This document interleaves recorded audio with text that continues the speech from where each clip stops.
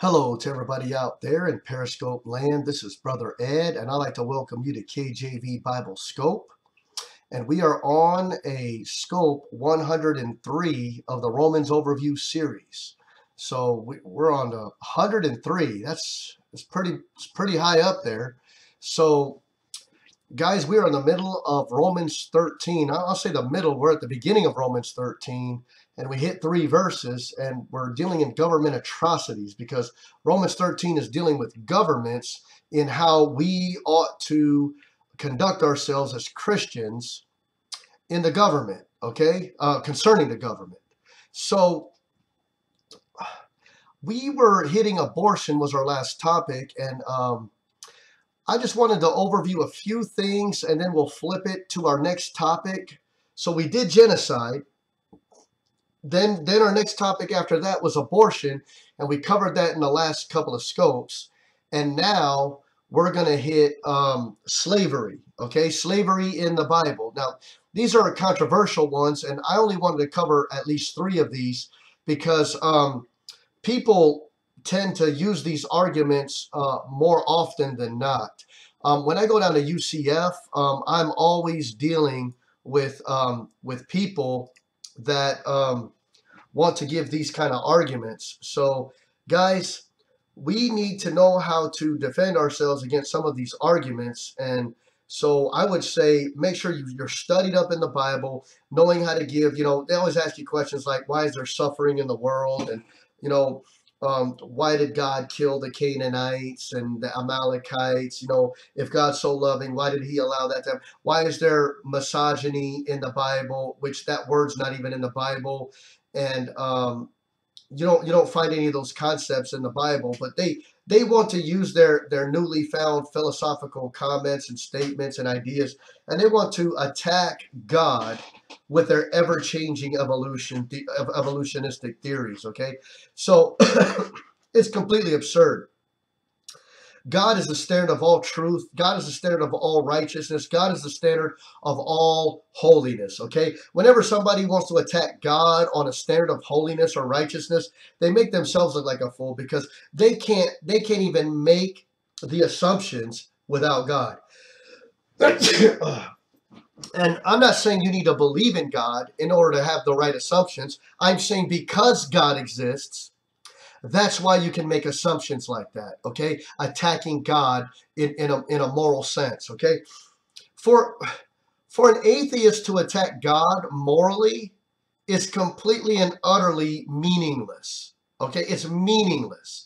It's nonsensical for an atheist or agnostic or any unbeliever to attack God on the basis of morality.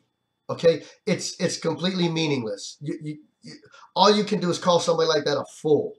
That's why the Bible says in Psalm 14, the fool has said in his heart, there is no God. Okay. So I want to just close off the abortion part. Now let's just close off the abortion part, and we can maybe have an introduction to the slavery in the Bible.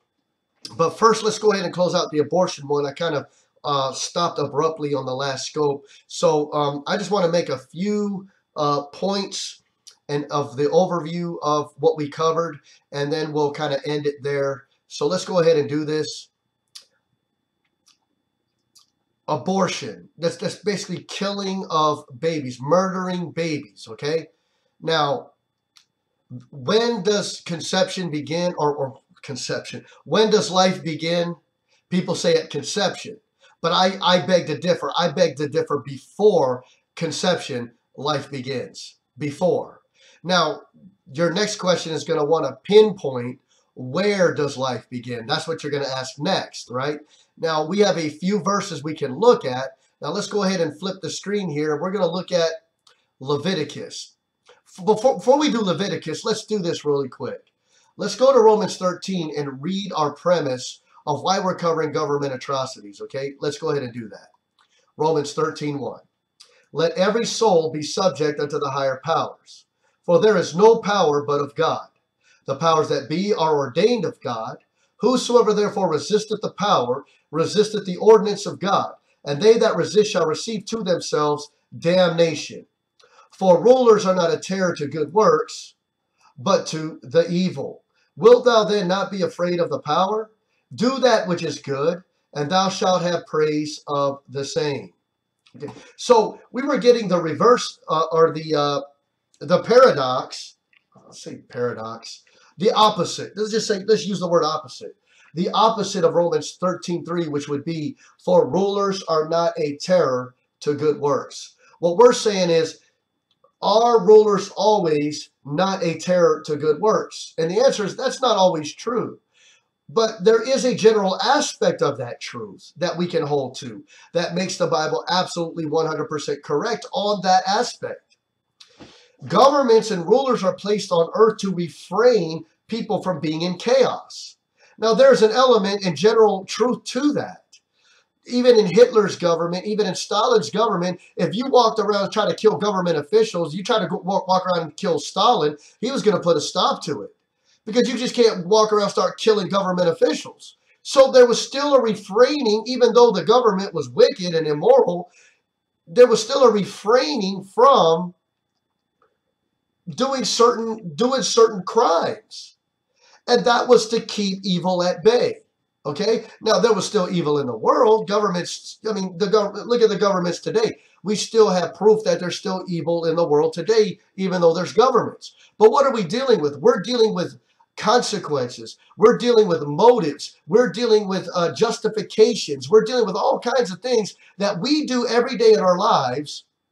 We condemn, we judge, we justify, we forgive. We've got all these concepts in human life. Okay? These are all concepts in human life. And governments are there to keep at bay wickedness and chaos to the fullest extreme. Okay? And that's why God has these governments and these powers that be on earth. Okay? And we have that. No matter where you go, there's a government. You say, I'm going to go to my own little island. Well, yeah, you go to your own little island, you're going to be the government of your own little island. And then you're going to have immigration laws because you don't want anybody to come to your island. That you don't want coming to your island. So, you know, you're going to build a wall. You're going to build the wall, right? And then you're not going to allow certain people to come, you know, and there you go. You're going to make your rules, you're going to make your laws, and only you can live on that land. As it's crazy because the same people that say, well, you know, I don't like the government are the same people that when they want to live on their own stick of land, they're not going to live like they expect the government to treat people today. They're not going to live that way. They're going to have their own rules. They're going to be their own tyrants. You see that? So guys, governments are there for a reason, and it's to keep at bay chaos and evil and so forth, okay, to the fullest extreme, okay? That's why. And that's proof, and that's proof of God. His omnipotence, his all-powerfulness, okay? His holiness and his justice and his righteousness. That's a just God. He would have governments that would keep at bay evil. Not all evil, but keep at bay the chaotic, at its degraded state, the worst level that evil could ever get. That the governments are there, and they do put a stop to it. They do.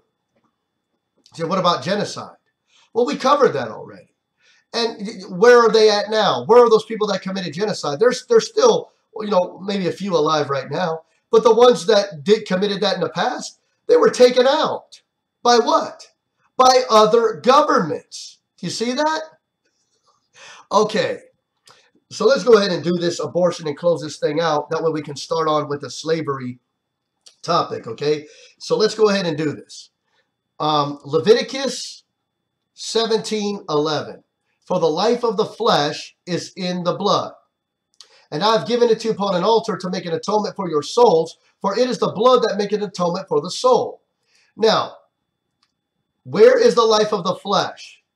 Is it in the breath of life, or is it in the blood?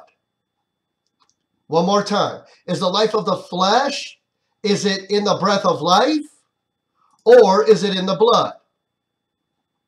Now, the life of the flesh is in the blood. When does a cell separated for birth become alive? Well, when blood flows through it. Okay, next question. When does blood flow through it? Well, the answer is at all times. All times is when blood is flowing through the embryo, through the cell, through the fetus. Okay? There you go. So at all times, that particular cell, whatever you want to call the baby at the beginning cycles, that baby has life in him or her, because life of the flesh is in the blood. So when does life begin? When blood is flowing through that baby. When does that happen? When blood is flowing through the cell. When does that happen? At all times. When is it okay to kill a baby in its earliest stages? Never. Because the baby is a living soul. Do you guys see that? God says, and I have given it to you upon an altar to make an atonement for your souls. So the life of the flesh that's in the blood is a living soul. Leviticus 17:11. Let's do another one. Genesis 1:26. Now, you might think that I'm going to go to Genesis and use the argument that life begins when the baby breathes. Well, isn't there oxygen in blood? So isn't the baby always breathing? Whether it's using its lungs through the air that's out here in the world versus the blood. Doesn't the blood consist of oxygen? Yes. So the baby's always breathing. So if that's your argument, that's a dumb argument, because you want to make it to where, well, life begins when the baby comes out of the womb. So it's okay to kill the baby when the baby's in the womb, which is stupid, okay? Because the baby's always breathing. Now look, here's our next one. Human lives are separate from animal lives. And God said, let us, see, God speaking to himself in plurality. That's called the triunity of God. God the Father, God the Son, God the Holy Ghost. Let us make man in our, see, there you go again, our image. God the Father, God the Son, God the Holy Ghost. Let us make man in our image after our, God the Father, God the Son, God the Holy Ghost, after our likeness. And let them have dominion over the fish of the sea, and over the fowl of the air, and over the cattle, and over all the earth, and over every creeping thing that creepeth upon the earth. Now, do you guys see that? Look what happened. Over the fish, over the fowl, over the cattle. That's over all the beasts of the earth, right? Including manatees, including puppies. Now, look what happened right here. Over all the earth. Now, just in case you didn't know, if it's all the creatures on the earth, well, there you go right there after the comma, over all the earth. Man's going to have what? Dominion. Putting a distinction, a separation between humanity that's made in the image of God, right? Made in the image of God, over fish that's not made in the image of God, over fowls of the air that are not made in the image of God, over cattle which is not made in the image of God, over all the rest of the earth which is not made in the image of God, and just to tag it on at the end, just in case you're confused, and over every creeping thing that creepeth upon the earth. That's just a little cherry on top. Every creeping thing. Well, what about the creeping things? Well, them too. But that would be engulfed in over all the earth. You see that? So we pretty much covered every creature of whether they're insects, whether they're mammals, well, whatever you want to call them. Whatever scientists want to call them today. Whatever so-called scientists want to call them today, okay? It doesn't matter. We have dominion over all of them because we're created in God's image. Now, notice that it says, after our likeness. Now, that's what's going to be the difference. Animals were not created after God's likeness or God's image. Okay? Now, watch this. The likeness was lost in the garden. You go to Genesis 3, you'll see the likeness lost. Say, how did the likeness get lost? Well, when Adam ate from the tree of the knowledge of good and evil, because Eve took of it first and then gave to her husband with her, well, they lost the likeness. They lost the likeness of God. So what are you saying? Well, man still is created in God's image. All men are created in God's image. All women are created in God's image. But the likeness is gone. Now, what happens? What happened after that? Well, man was sinful, and the Bible says in Ecclesiastes 7:29, the Lord hath made man upright, but he has sought out many inventions. So man desires to sin, and that's not the likeness of God. So there is no likeness of God within man now. Adam had a likeness to God at one time. Eve had a likeness to God at one time. Okay? Now, what happens when you believe and trust in Jesus Christ? What happens?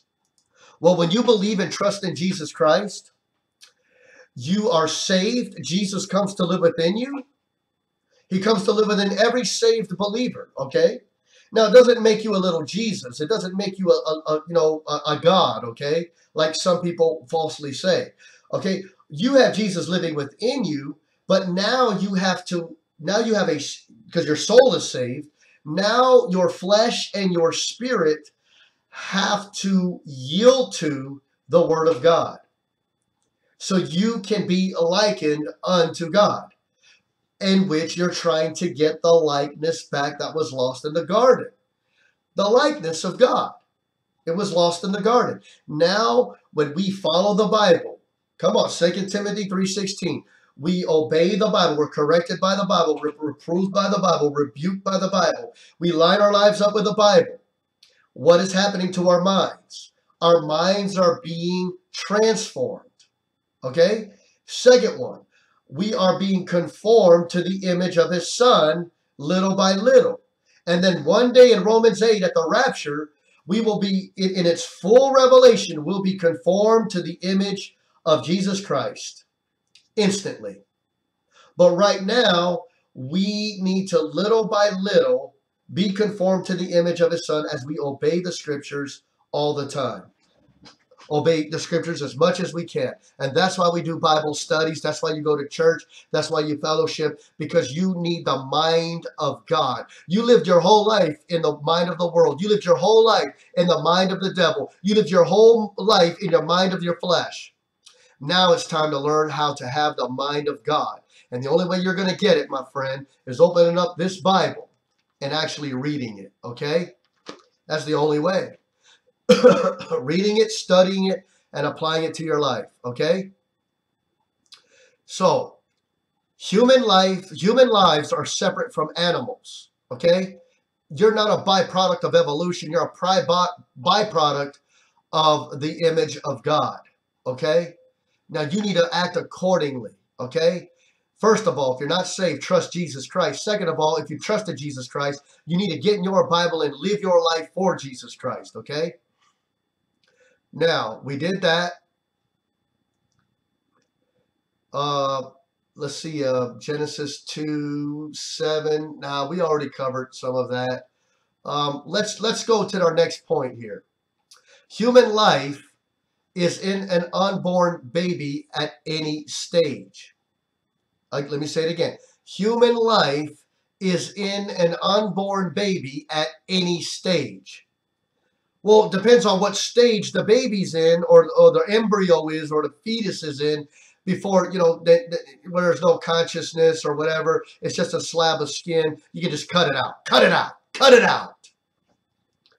And that's just pure ignorance. That's pure, it's absolutely murder. Absolutely murder. Okay? It's not guessing if it's alive. The Bible says this baby's alive. Human life is in an unborn baby at any stage. The unborn baby is a human child. Psalm 139:13-16, we covered that already. Now let's hit Jeremiah 1:5. Before I formed thee in the belly, I knew thee. Now, I really like this argument a lot. You say, what do you mean you like this argument? Well, here we have a truth about when does life begin. Life begins before I'm even formed in the belly. You see that? I'm not even formed in the belly yet, and God knew me, which means I'm a living soul before I'm even formed in the belly. Wow. I never heard of that one, Brother Ed. Wow, I don't know about that. Well, that's what the Bible says. Read the Bible. You don't believe the Bible, do you?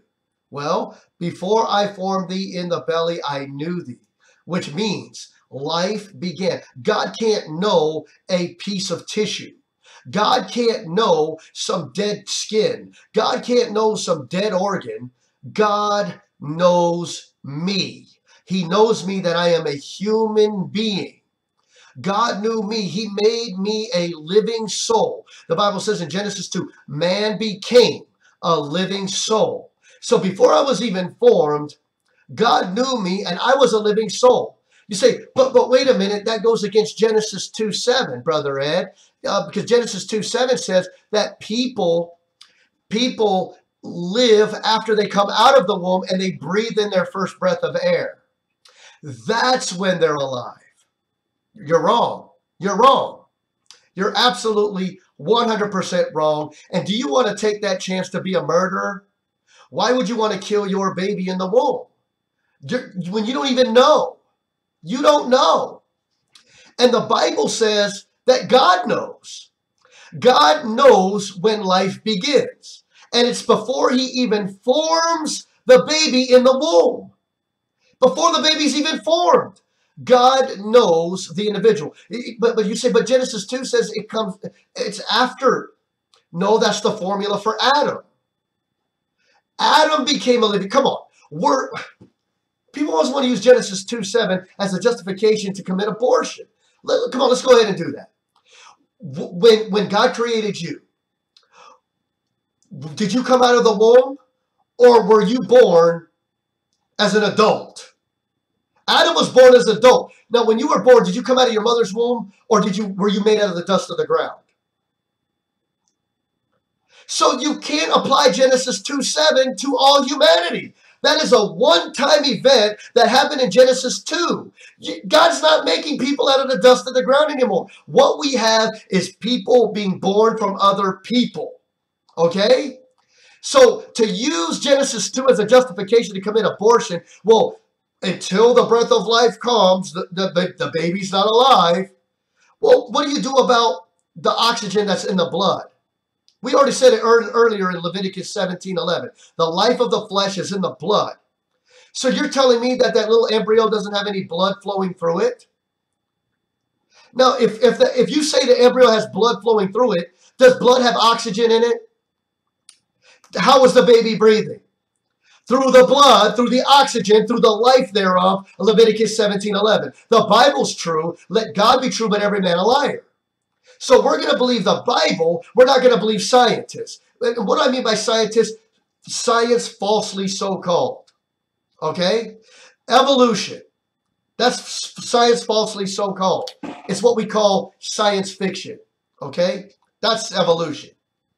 Now, why are you going to believe the Hillary revolt against babies? Why don't you believe the Bible? Life begins in the mind of God. That's when life begins. Come on. Life doesn't begin at conception. Come on, we're going to go deeper than that. I understand the argument, and I know the argument inside out.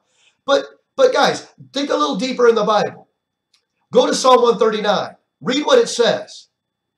Before my members, God already knew me. How can he know a tissue? How can he know organs? God knows a soul. So to refute the Genesis 2:7 argument, Jeremiah 1:5. God already knows me. I'm not Adam. My name's Brother Ed.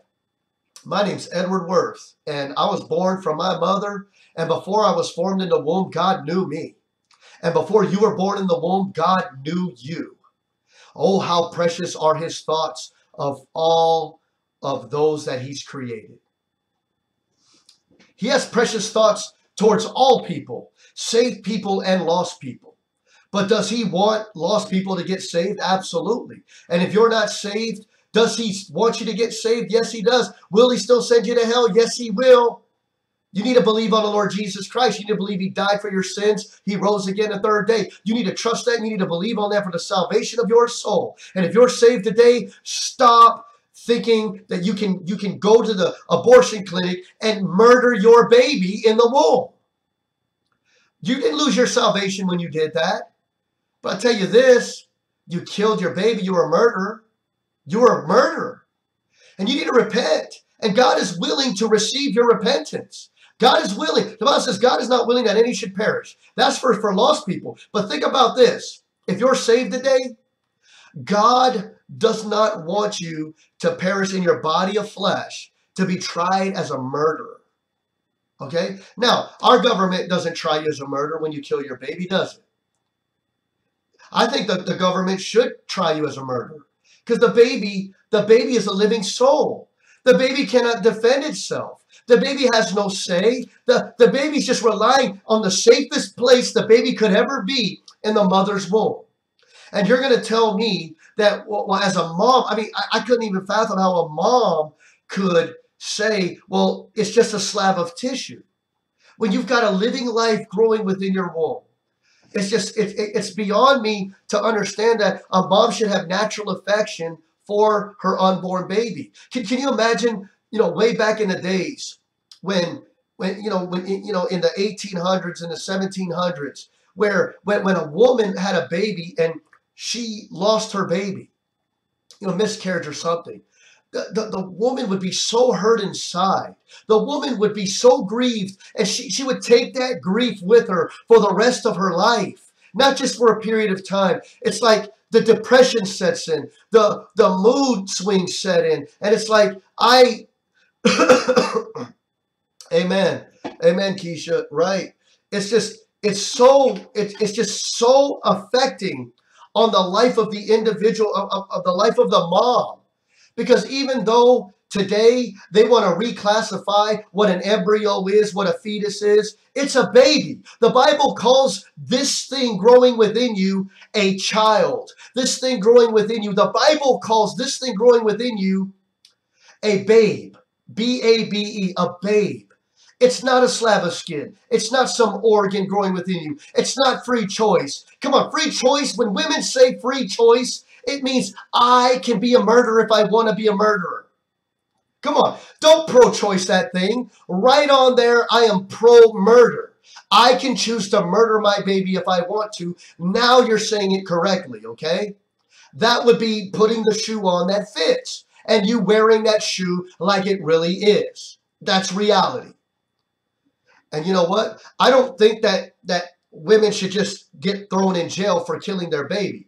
I think the death penalty should be placed upon women that kill their babies.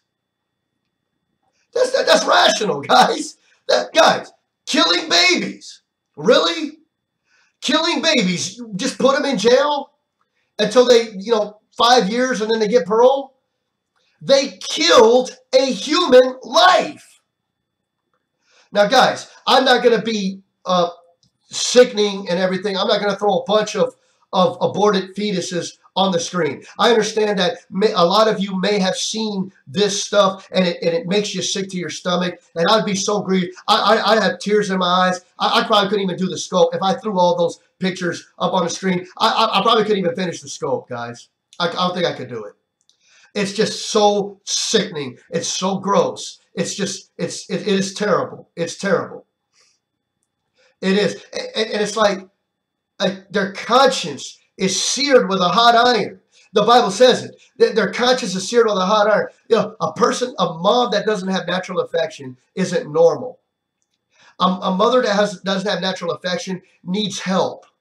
They need help. They need Jesus Christ.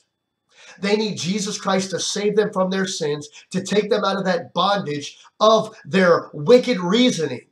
And then getting in the Bible and then learning the correct way to reason out life in the womb.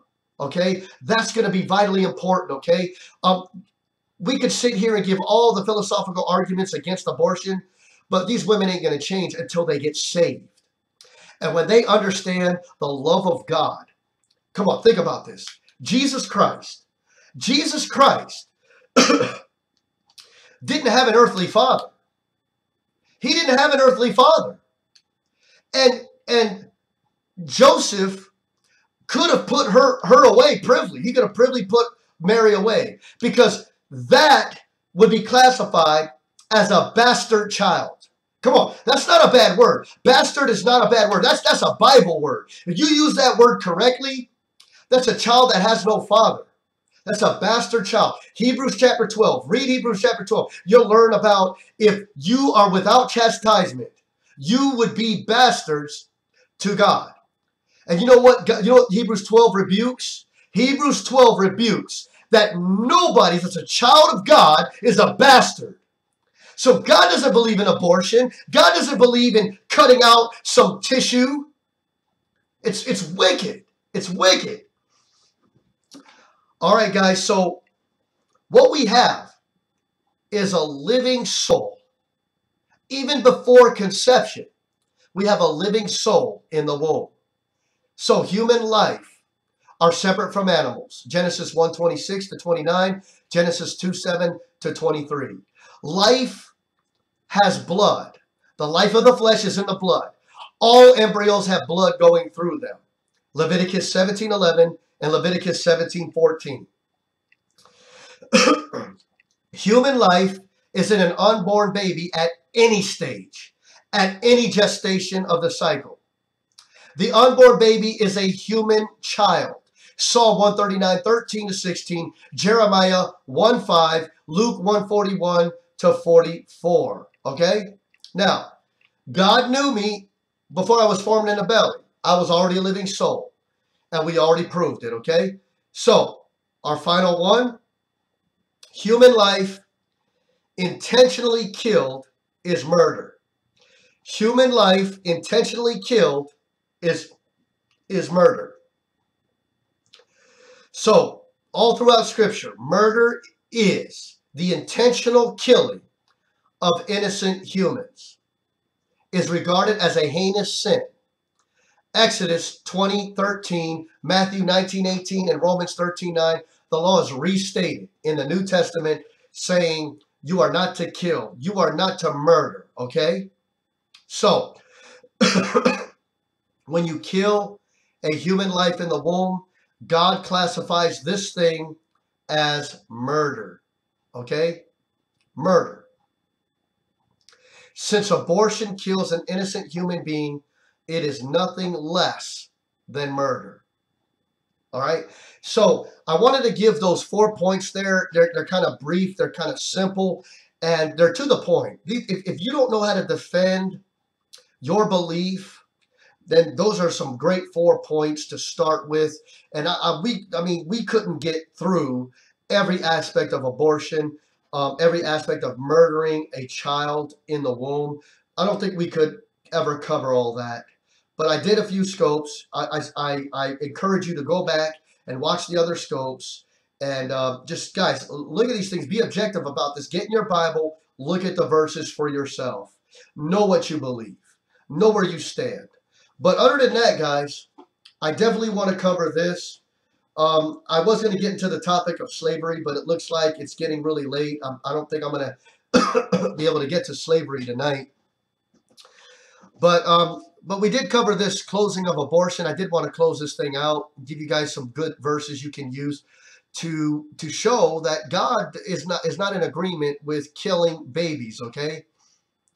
So with that being said, I definitely need to have a little talk about salvation here. Christ died for your sins. He was buried and rose again the third day. And Jesus Christ himself could have been aborted. And can you imagine Joseph looking at Mary and just saying, I'll marry you, but you've got to get an abortion because that's not my child right there. And don't you think it's great that Jesus Christ was not aborted so that way he could be the savior of the world, so he could die for sinners like me and like you, so we can be saved from our sins? You say, but what about circumstance? What about rape and all that? Well, look at Jesus' circumstance there. Come on. What's going on in Joseph's mind? Well, did Mary get raped? Come on, you don't think that might have popped in his head? Sure it did. And if Jesus would have gotten aborted, then we would have no Savior. Now, obviously, I mean, we're giving an impossible hypothetical here. Now, we know that that would have never happened because Jesus is the coming Messiah, and it was written by prophecy that he would come. Now, we understand that. But what I'm giving you is an impossible hypothetical. If abortion was okay, then who would have more justification for abortion than Joseph? There you go. And you know, praise the Lord, Jesus was not aborted. Now, look, Jesus came to this earth in those circumstances where he could have been aborted. And like I said, that's an impossible. I don't want to say he could have been. I mean, he wouldn't have been, but something would have been done. I know God's going to, everything had to go as planned because the prophets had said so. Okay? So, but in that circumstance, and you know that those thoughts could have been going through Joseph's head. And Jesus still came and he lived a holy, perfect, sinless life. And then he died on the cross for our sins and then rose again the third day. He did that for you and for me. He didn't have to do it, but he did because he loves us. And he didn't treat us as bastards. He didn't treat us as aborted fetuses. He treated us all as children of God. That's how he treated us when we were lost.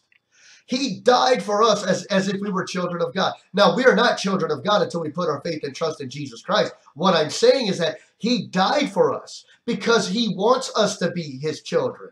He wants us to be part of him, okay? That's the point, okay? He died for us as if we were all children of God. That's what I'm saying. Now, if you're not saved today, you need to believe that Christ died for you and rose again the third day. If you trust that and believe on that, you're saved forever. Not till the next time you sin. Not till the next time you do something really, really bad. Not till you join a government and commit a government atrocity and then you lost your salvation. No, you are saved forever the moment you believe and trust in Jesus Christ. That's very important that you know that. Now, if you repent towards God and put faith in Jesus Christ, you're saved forever. Now, if you're already saved and you went into the world and you lived your life in sin, turned your back on God, became an enemy of God, became an atheist, became an agnostic, became a Satanist, became a Muslim, whatever you became, you need to repent. You need to come back to God, not to get saved again. You need to come back to God, repent towards God. The Bible says, if we confess our sins, he is faithful and just to forgive us our sins and to cleanse us from all unrighteousness. That's what you need to do as a saved person in rebellion to God. Number 2, the other verse we're going to give. 1 John 2, 1 and 2, 2. Little children, these things write unto you that ye sin not. And if any man sin, we have an advocate with the Father, Jesus Christ the righteous. Okay? So the advocate for us is Jesus Christ. He will mediate between you and God, even if you're in complete rebellion towards God as a carnal, saved person, okay? Jesus Christ will forgive you, and you can live your life in accordance with the Bible, and you can become a Christian living in that victorious Christian life. I encourage you to do that. I want you guys to repent if you're in this thing and you still got your mind made up that it's okay to kill babies in the womb. Repent of that garbage. I mean, don't kill no more babies. Don't kill no more babies. I had the counter up there the other night. It was so grievous watching that counter and all those babies dying this year. I was so grieved. Guys, don't kill no more babies. Let those babies live. God, those are God's heritage. Don't kill God's heritage. All right, guys. Thank you for joining me on KJV Bible Scope. I hope that if you did learn something new, that maybe you can take this stuff with you and maybe teach others also, and just help people. I mean, we can be hard on people and tear people down that have committed these acts. But guys, what they need isn't to give you all the arguments against abortion, okay? I mean, what they need is Jesus, okay? They need Jesus. They need to get right with Jesus Christ. They need to believe what he's done. They need to realize that they're sinners even before they committed the act of abortion, okay? They need to get saved. And when people get saved, what you'll find is once you have Jesus living on the inside, then it's easier to change the inside. And then later, the outside, the outward look of the person can change. But it's got to start from the inside, okay? All right, guys. Thank you for joining me on KJV Bible Scope. My name is Brother Ed. Sorry we couldn't have covered the slavery part, but we'll definitely cover that, Lord willing, tomorrow.